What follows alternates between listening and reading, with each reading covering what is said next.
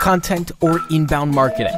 Before telling you more about this modern approach, you must truly understand how traditional outbound marketing works. In this older concept, the center of the process is the marketing message you want to spread out to your potential customers. And you can use various ways to do that. Cold calls, TV or radio advertising, direct mail, or newspaper ads. I'm not telling you these methods don't work. They do, but they have so many disadvantages. First, you need to spend a ridiculous amount of money to get your marketing message to people. Second, not all of these people are actually your target audience, so only a part of them will react. Last but not least, some people will probably get angry since outbound marketing is sometimes perceived as aggressive advertising.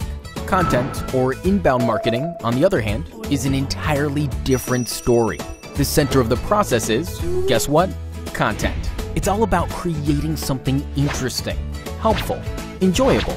An article, blog, video, infographics, something that your prospects might be naturally attracted to when browsing the web or social networks.